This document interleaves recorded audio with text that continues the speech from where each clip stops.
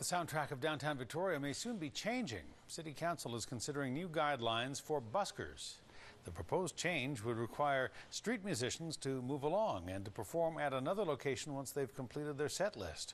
Business owners welcome it. They say the new rules would prevent the buskers from turning into broken records playing the same tune over and over and over again. Eric Thompson has the story. You may enjoy this song the first time around, but for some business owners, once is enough. That's why the City of Victoria is considering changing its street entertainer bylaw. You may like a song, but do you want to listen to the song 5 times? Occasionally we do have buskers that we feel they keep playing the same songs over and over, and for us who are static and have to listen to it, it can get a little tedious. If the new guidelines are adopted by council, buskers would be required to move at least 2 blocks after performing for 2 hours, or once they've exhausted their set list, whichever comes first. Katara Soleil is new to busking. She paid $25 for her license yesterday and is hoping to expand her repertoire soon.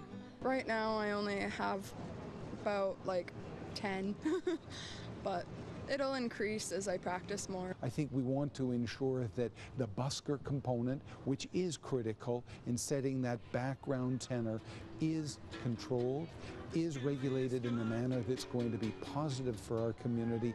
Performers on the Lower Causeway, which is controlled by the Harbour Authority, have to pass an audition, but that is not the case elsewhere in the city. If you're out here, half cut banging on a milk crate, then, chances are maybe you should have been auditioned, but at the same point, we all pay for our licenses, so if you pay for a license to come out here and busk and you're making a beat on some random instrument, more power to you.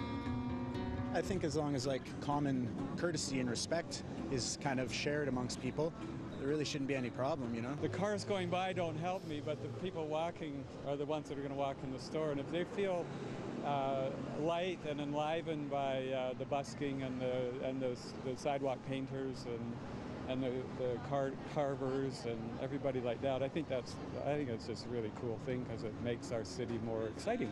Amendments to Victoria's street entertainer bylaw will be discussed at tomorrow's community development meeting. If they pass, they'll go to council for approval.